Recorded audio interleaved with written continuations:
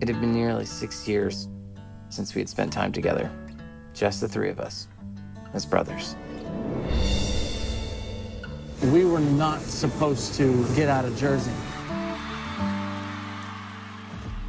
We loved music growing up. Dad was the pastor of a church. As a child, it was just always around us. We had a really tight-knit family, and we became each other's best friends. We started to write on our own. Overnight, we're a band. We're doing it. We're living our dream. Things began to shift in the church that became really challenging. Our dad leaves the church. I think in the same month, the label dropped us. We really were struggling, and we were playing roulette, on the boys. And we got a phone call from Disney. We're gonna hand you a record deal. And it was just nonstop from there. We had no idea how big the band was getting.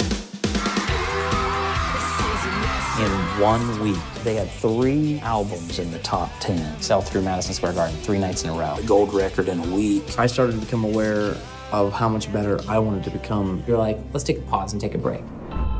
Nick says the Jonas Brothers should be no more. What hurt the most is that it came from Nick. He is my best friend. There were moments I thought, they'll never speak to me again. I love my brothers to death. I think that the brothers had to grow apart to be able to get perspective.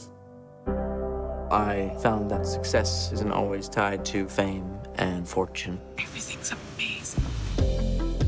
I really want to have a second chance with them. I'd rather we be brothers and not have our band dictate our relationship. Once we got past the emotional sting of it, we actually had a better relationship.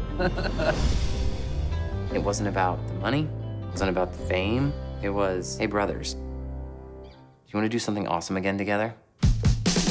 We spent the last year traveling the world and really reconnecting.